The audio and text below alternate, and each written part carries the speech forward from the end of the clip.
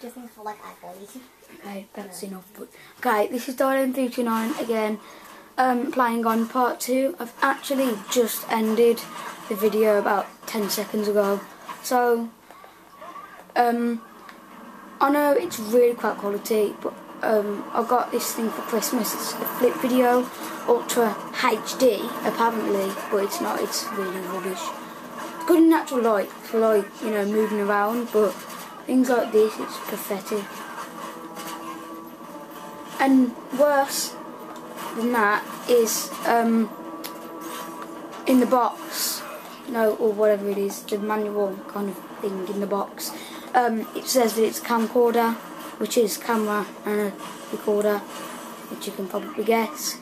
And actually, it's you don't even get the option of photos.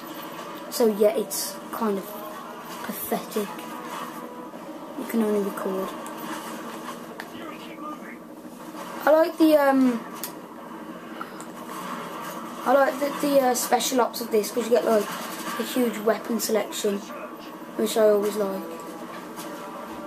I shot soap instead of the dog. See, this is the kind of thing you need a stroker for. Okay, so watch this. Oh! Where did I find it up? Not fair, man. What the hell was that?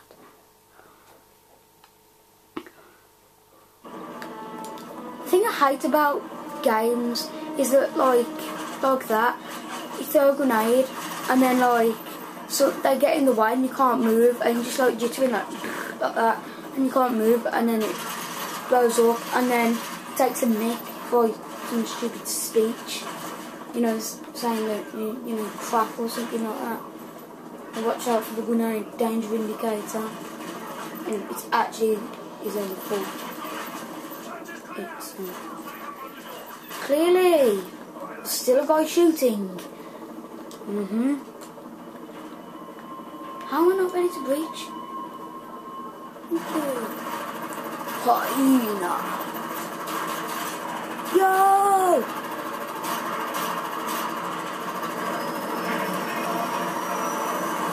I think he's dead, my friend. Reach for the stars. He's like,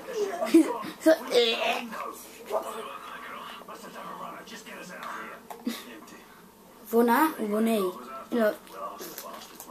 Yeah, okay, so that's a pretty quick ending to part 2. So yeah, that's part 2 of mission 5 or 6 or whatever. So yeah, look out for the next mission. So see you then.